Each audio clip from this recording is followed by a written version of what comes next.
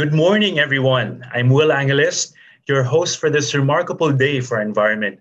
Samahan niyo po kami at panoorin ang ating napaka-worthwhile na event.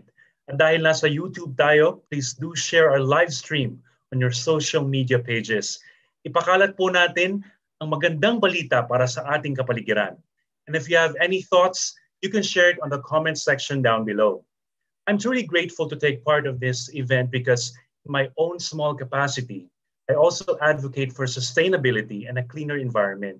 Kaya ngayong araw, we'll reflect on how we can sustain a healthy environment in the future, especially that we are now experiencing a climate or change in our climate. So to better explain the context of what I'm talking about, I'm honored to introduce one of the important persons in rallying for this sustainable and livable future. Samahan niyo po ako sa pag-welcome kay Department of Environment and Natural Resources Forest Management Bureau, Director Lourdes C. Wagan, for opening message. Pleasant day to everyone. Climate change is one of the most pressing issues we face today. It is a natural phenomenon which has been constantly occurring since the beginning of time. However, due to the unstable practices of humanity, this process is being sped up to an alarming rate. Join the Forest Management Bureau as we launch our first ever mini-series on climate change, Klima. This activity is conducted in support of the National Climate Change Consciousness Week, which aims to raise awareness on the adverse effects brought about by the said phenomenon.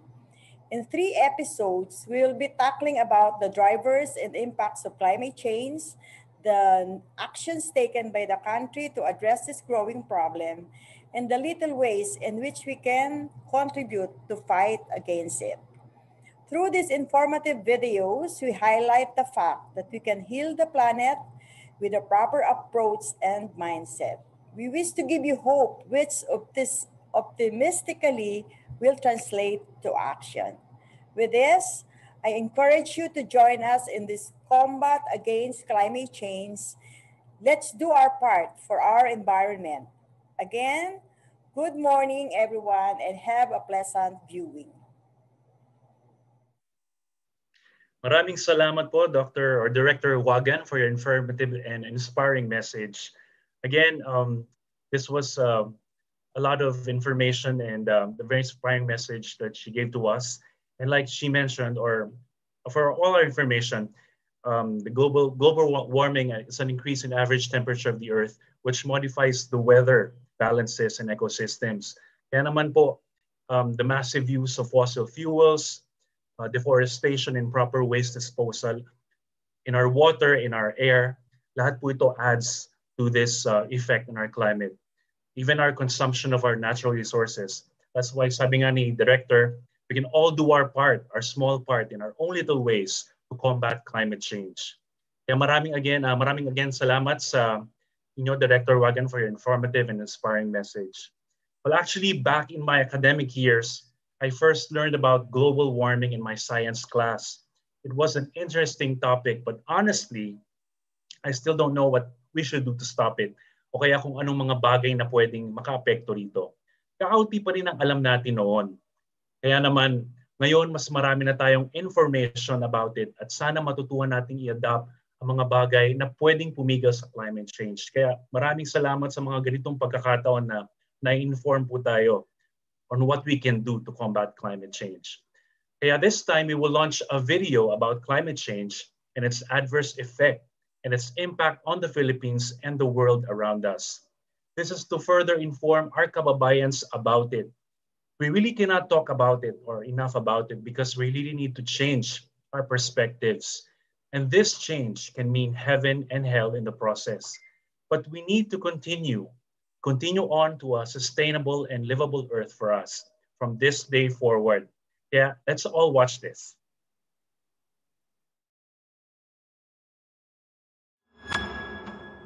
Ito ang Earth sa taong 2100. Sa panahong ito, kakaunti na lang ang habitable places sa mundo. Makikitang lubog na sa baha ang mga world-known metropolis dahil sa pagtaas ng sea level. Anong sanhi nito? I will be showing you how we might or might not end up like this in the future.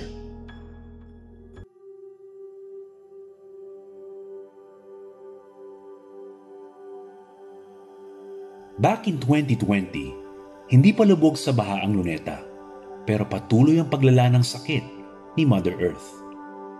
She wasn't infected with COVID, pero patuloy ang paglabas ng sintomas niya. I'm sure, narinig mo na kung anong iniinda niya, pero baka di lang ito ang priority mo sa ngayon. Climate change. Ito ang sakit ng Earth sa kasalukuyan. Ito ang pagbabago sa klima ng mundo. Anong halaga nito sa iyo kung di ka naman naabot sa susunod na siglo? Makinig ng mabuti at i-explain ko ang science at politics nito sa pinakamadaling paraan. Climate change is a difference in Earth's average temperature and weather conditions in a region for a long period of time. Ito ay epekto ng tinatawag na global warming o ang pagtaas ng temperatura sa mundo. Gawa ito ng increasing greenhouse gases sa atmosphere na umaharang sa init ng araw na dapat sana'y palabas patungo ng space, kaya nagkakaroon tayo ng tinatawag na greenhouse effect. Sa mahigit 4 na bilyong taon ng Earth, historically, nagbabago-bago talaga ang global climate. Sa mga unang bilyong taon ng Earth, natural, ang causes ng climate change tulad ng pagtama ng asteroid, sabayang pagsabog ng maraming bulkan at patuloy na pagdevelop ng mundo para maging livable ito sa mga tao. Ngunit simula ng Industrial Revolution noong mid-1700, natuto ang mga tao na gumamit ng fossil fuels to power industries, transportation, and homes, or simply have a more convenient life. Ngunit sa pag-burn ng fossil fuels, nagdudulot ito ng maruming hangin na malaki ang potential for health risks like asthma, heart disease, at lung cancer.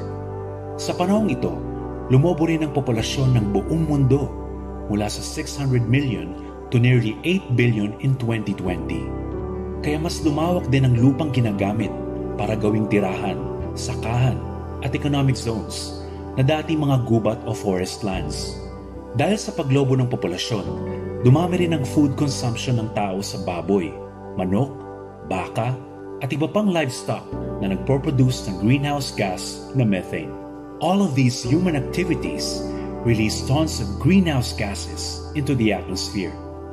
Kapansin-pansin ang pagtaas ng global average atmospheric carbon dioxide from 280 parts per million to approximately 410 parts per million in 2019. Ito ang dahilan ng mabilis na pagtaas ng temperatura ng mundo.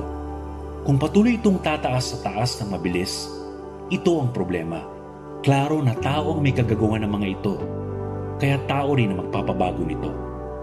Malinaw ang epekto ng climate change na makikita sa pagkatunaw ng mga glacier, pagdating ng mga mapinsalang bagyo, daan-daang pagkasira ng mga coral reefs at pagkakaroon ng fish kills, pagkakaroon ng malawakang pagtuyot at forest fires na siyang magiging sanhi ng malawakang pagkagutom ng mga hayop at maging ng mga tao.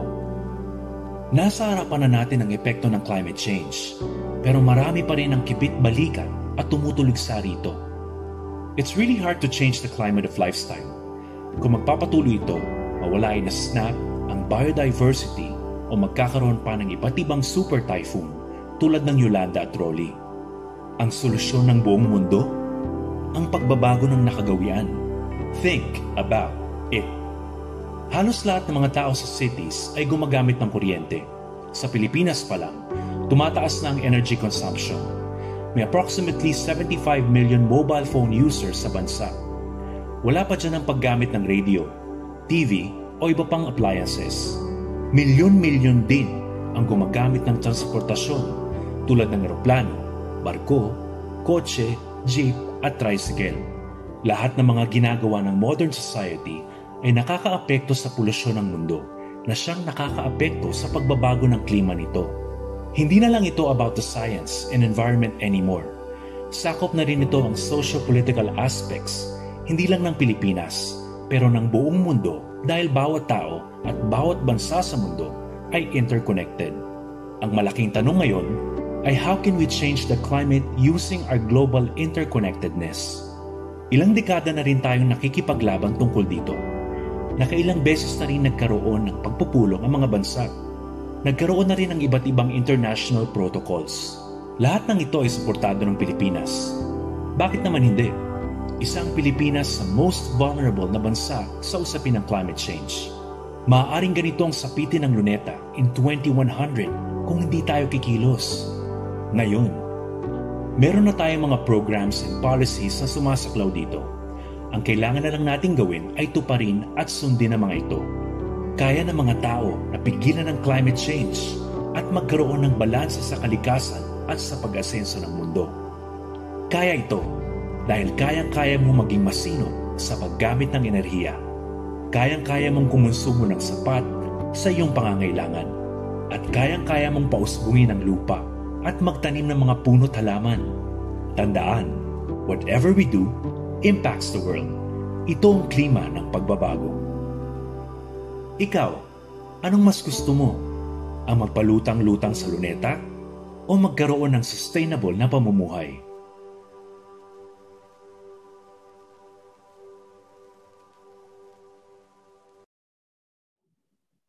Wow.